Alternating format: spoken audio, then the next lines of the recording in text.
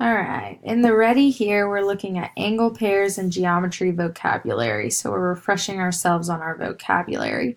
We're interested in all these different angle types, and we're looking at a pair of parallel lines cut by a transversal. So to start us off, we have corresponding angles. Corresponding angles are going to be ones that are in the same spot at a different cross.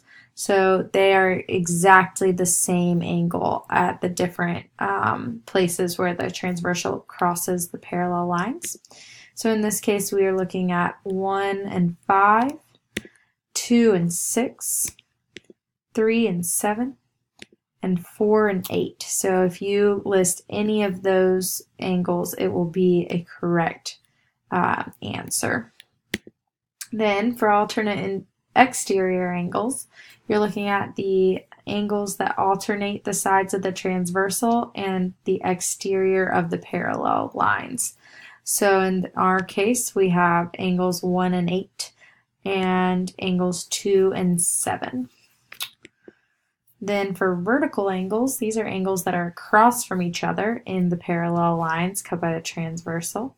So we have 1 and 4, 2 and 3, 6 and 7, and 5 and 8, just like you see in the example below.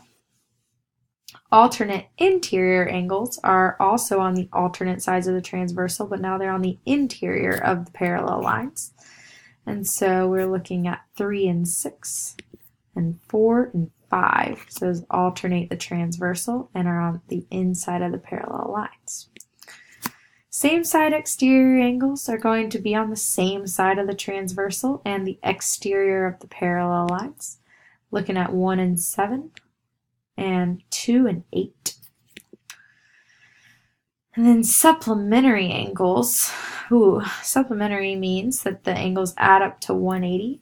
So we have a lot of choices, as you can see in this diagram.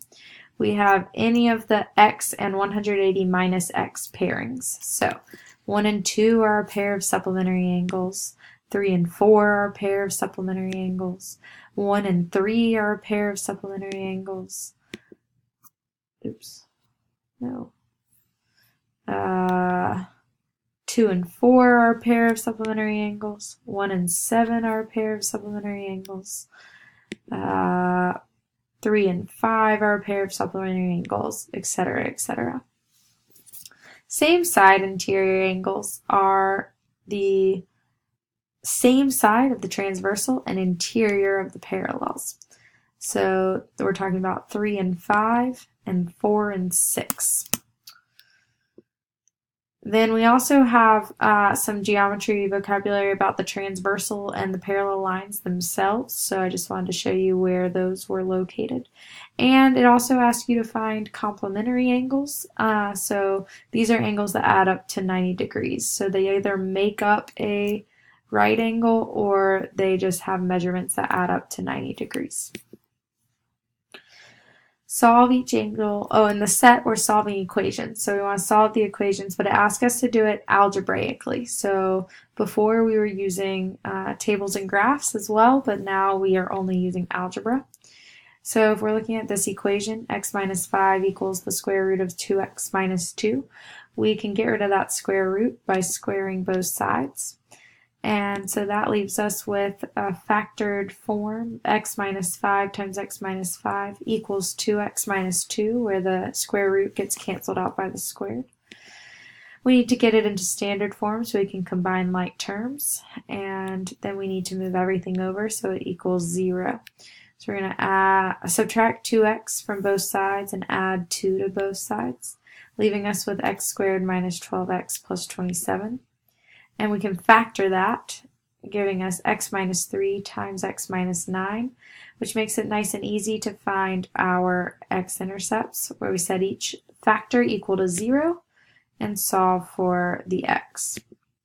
Now we have to check for extraneous solutions as the instructions told us, so we're going to plug in this x into the original equation. X minus 5 equals the square root of 2x minus 2. So plug in that 3 and get that negative 2 is not equal to 2. So it turns out 3 is extraneous. Let's take a look at 9. 9 gives us 4 equal to 4, so 9 is a solution. Finally, in our Go, we're going to be doing transformations of geometric shapes. So we're thinking back way to the beginning, first and second unit. We're given this shape, DEFG, and we're going to transform it based on this rule. So you either could know what the rule means, but the easiest way to do this is to identify the points. 1, 3, 5, 3, 7, -1, and 1, -1. And then apply the rule. So take your x and y values and plug them into the equation. X equals 1, y equals 3. So if the rule is -y, -x, the new point is -3, -1, etc.